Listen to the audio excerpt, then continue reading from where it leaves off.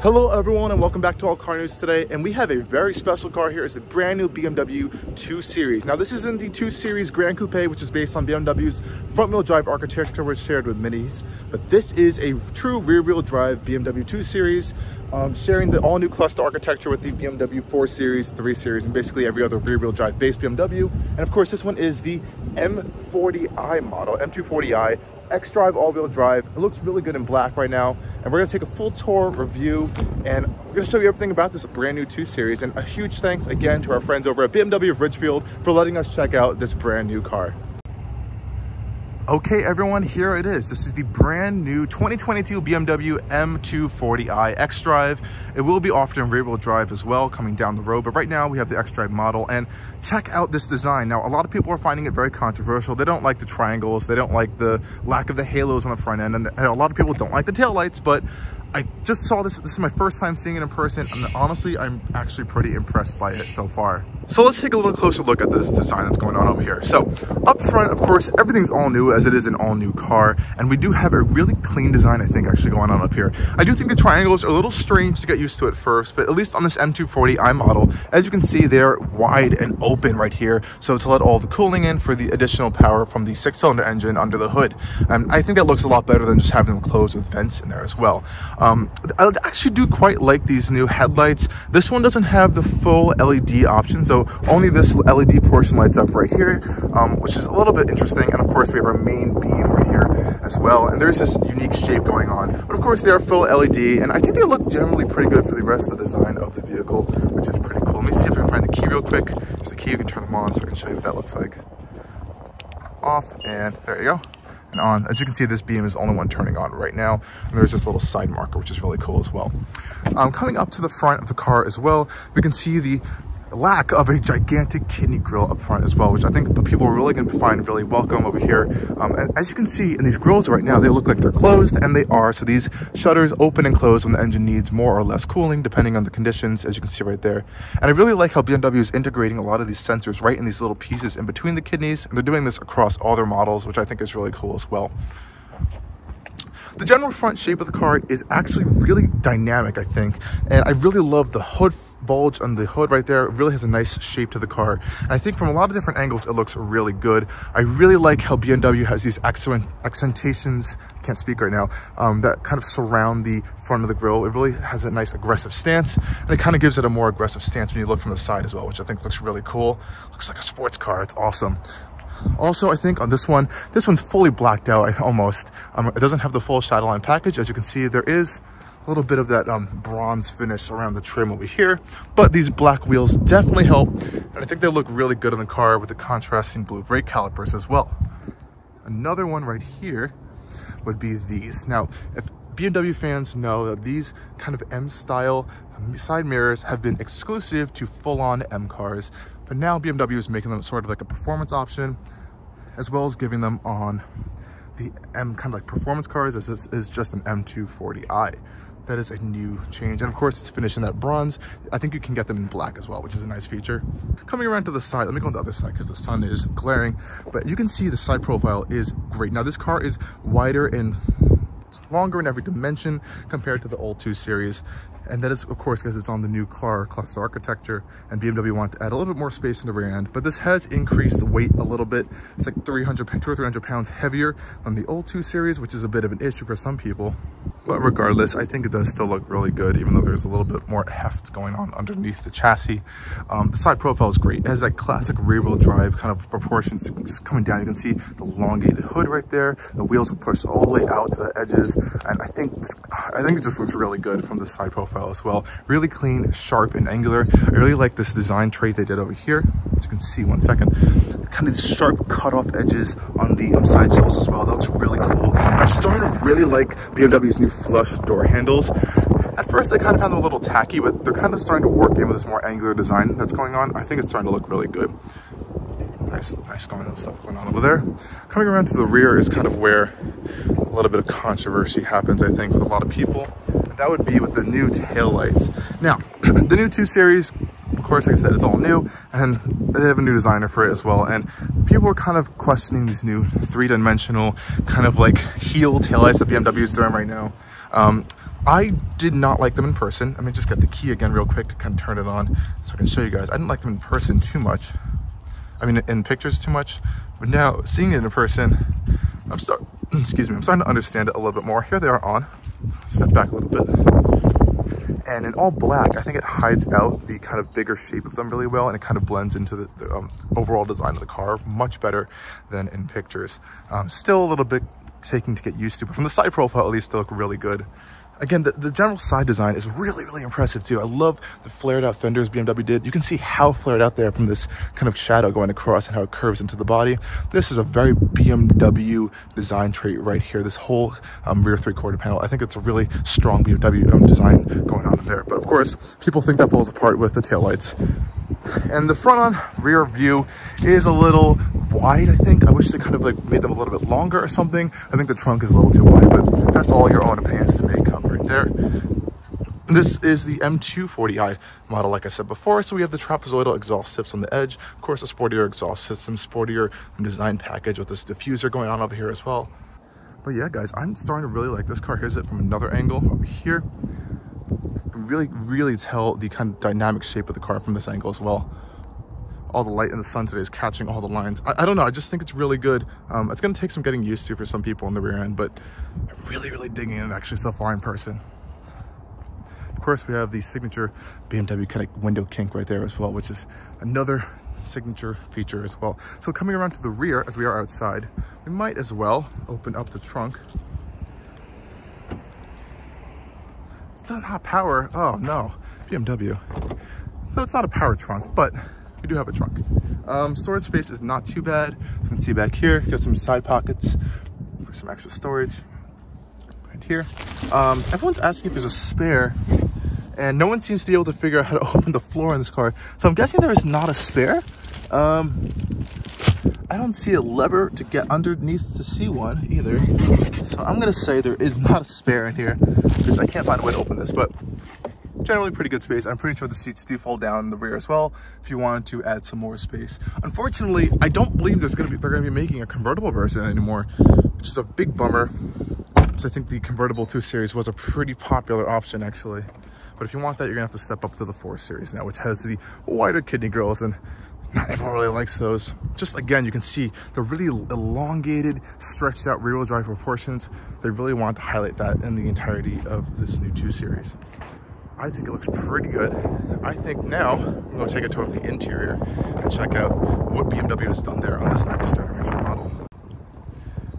Okay guys, now we're gonna take a look on the inside of the all new 2022 BMW 2 Series. We have the key right here, and of course it has comfort access, so I can keep the key in my pocket. I really like how BMW puts the kind of M logo on their M Sport models, which is really cool. I'll put the key in my pocket and I'll walk up to the door. Of course, again, like I said earlier, we have these new kind of flush door handles, but they do open normally. So you can see I just touched it and it opened really quickly. So I can just do this. Awesome. And here we are inside. Now, you're gonna see this interior in every single new BMW, yes, but there are some slight, and I really mean really slight changes that they made to the 2 Series to kind of differentiate it a little bit. And I mean really slight, like this pattern on the door panel, that's the slight I mean. And this piece lights up actually, if you have ambient lighting. It's not on right now, but there's like a nice pattern in there for ambient lighting, which is really cool. And let's hop inside real quick. Okay, and we are inside the all-new 2 Series, and as we've seen with every other BMW, it's the same interior, which isn't a bad thing, but it is kind of getting a little repetitive. We do have a new interior coming on the new BMW iX, the BMW i4, and all their new models with a giant single-piece screen. So that will be a nice welcome addition. But sitting in the new 2 Series, sure, the interior is the same, but the kind of driving position and view is different and unique to the car. So the window is really low. Even though it is visibility is pretty decent on the interior. You feel like you're sitting in the car, you feel like you're low in the car, and it feels very sporty, which I think is a really nice addition. This one does have these nice tan leather seats, and that also continues onto the door panels as well. Not a big fan of the gloss black plastic trim, but is it plastic? Yeah. But there are different options you can get for that. Awesome. And of course, as this is the M240i, we do have the M Sport steering wheel as well. Really nice and chunky. You've seen this a lot before. I'm starting to get used to a little more. I still like the old circular one. It had the thinner spokes, but I'm starting to get used to this one a little bit more for spending some more time with it. And I do like how BMW has the car as well in the gauge cluster and as well as the iDrive system as well. I'm not going to go over these systems too much. We've covered them so many times, but you do have them here. And there is an optional heads-up display, but I don't believe this one has it, unfortunately. Let me just start the car on real quick. Awesome. Nice exhaust note. And as you can see, pretty much the same stuff with the iDrive system. Really quick, really easy to use. Of course, it has over-the-air updates, so if BMW has some kind of update, they can push it to the car. And this one does have adaptive dampers, I believe. So coming down to the center console, we have an adaptive mode. So when you press adaptive, it'll say that it's going to have adjustment of the vehicle settings for the driving situation, which is really cool. Of course, you have Sport, Comfort, Eco Pro, and Adaptive, like I said before. And you can also configure your own drive mode and kind of set all the different driving dynamics to your different settings of your own liking. So you have transmission settings, engine, steering, and damping, which is really cool. And that also will end up changing your gauge cluster. So if you put it in Comfort, it'll go like this, and then Eco Pro is blue, and Sport goes red, which is really nice. And that's pretty much it with that. I wish I could show you guys more stuff here, but we've covered so many BMWs and in their interiors already, and it's all the same stuff, which is kind of unfortunate. I want to try to see if I can show you guys this LED lighting on the side, because it's really cool. Let's see if we can kind of cover the camera there. There it is. A little bit. Yeah, there it is right there. So there's kind of like this cascading blue LED lighting in the door panels, which is nice. And there is, of course, additional ambient lighting throughout the interior as well. This one also has a sunroof, so there's more light coming in. And the big thing is with the longer wheelbase, we have a little bit bigger back seat room, which I'm going to have to try to get into because everyone really enjoys watching me get into back seats as well. So let me just put my seat in a perfect driving position because it was a little far back for the video. That feels right. I'm around 6'1", so if everyone needs a little reference. And now let's try to get back into the seats. Open the door. Let's hop in there. Okay, so to get into the rear seats of the new 2 Series, I believe there is a button on the side that will enable you to do that. Yes, there is. It's a little lever. And the seat will move up for you, which is nice. Slowly. Okay, cool. And now I'm going to hop in. Oh, boy. Oh. I couldn't close the door, but as you can see, here we are. I'm gonna put the seat back. This is my driving position now. So it knows it hits, oh, ow, ow, ow. Okay, so for my driving position, it's a little tight. I'm gonna have to spread my legs out. But for shorter people, I think it'll be fine. I do like how they carried out that kind of pattern into the back of the trim as well, which is really cool. Yeah, it is definitely more spacious. I can tell you that from being in the old 2 Series, but it's still very tight. I wouldn't want to keep people in here for like a long trip. And I guess a driver is 6'1". They're going to have to move their seat up a little bit, but this is just my driving position. I mean, the space back here is nice. You do have perforated leather seats like up front. You have your own climate controls and some 2 USB-C ports back here as well. Some speakers on the side. And it does feel very spacious in here thanks to these larger side windows back here as well. And of course you have the rear window. The headroom is not bad. Oh, well, it is very bad, but it is better than the other one. I can't put my head all the way back as this sloping roof line, but if I sit up right a little bit and have my head right here, it's a little bit of a scrunch. Let me see if I can flip the camera for a second. Yeah, as you can see, guys, it's very tight back here. I can't really put my head back. I'm kind of like scrunching down a little bit to kind of fit in. But if you do need to put 4 people back here, or in the car, you can, but I don't recommend it. It's a little tight. And of course, we get a nice better view of the rest of the interior from back here as well. Really looking nice as usual for BMW. And of course, the quality is top notch as usual. Everything's super solid, super well built. The materials don't feel cheap, and all the buttons and everything are super solid. And this one is built in BMW's New Mexico plant, which is really cool, which the 3 Series has been built in for a while now. And everything there is super, super great. So nothing to worry about in those regards. It is very quiet and insulated in here as well. Let me just hop out real quick. It is super quiet and insulated there, like I said before. I think that's due to the glass. I'll just push this driver's seats back and it'll go back into its position, which is really cool.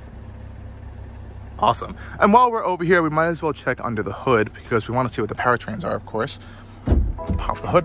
2 hood latches as usual for BMW. Just shut the door real quick. Now this one has, as it is the M240i model, we have BMW's, of course, now famous 3-liter turbocharged inline 6 with this mild hybrid power system as well. And yeah, this one is producing a lot more power than the previous M240i. This one's around like 382 horsepower, with the other ones around 355-ish horsepower. I'll put the correct numbers right down there for you guys.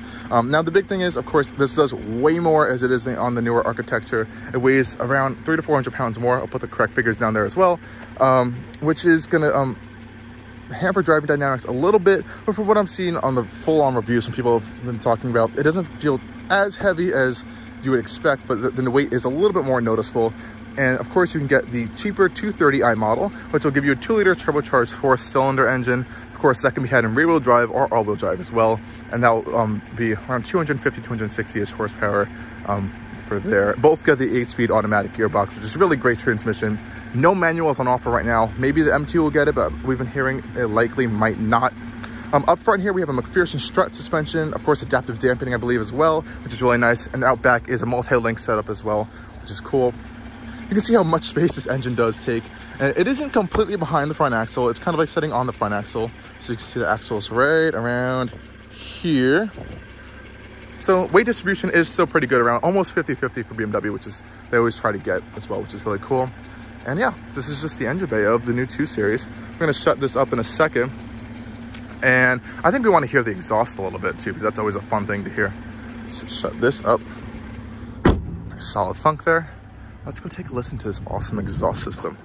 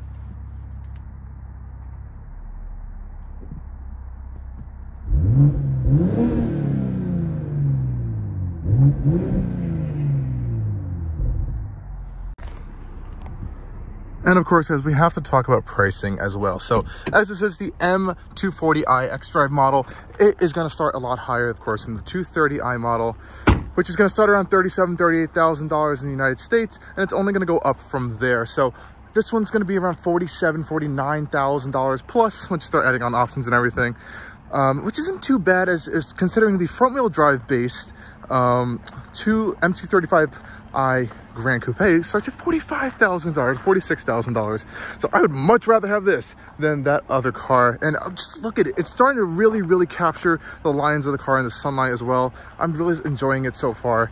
And I'm pretty impressed. I know the rear end's still a little bit iffy and people don't like it compared to the old one. It's a little bit heavier, it's wider and all that stuff. But I think people are really going to end up liking this car regardless. And of course, the M2 is right around the corner.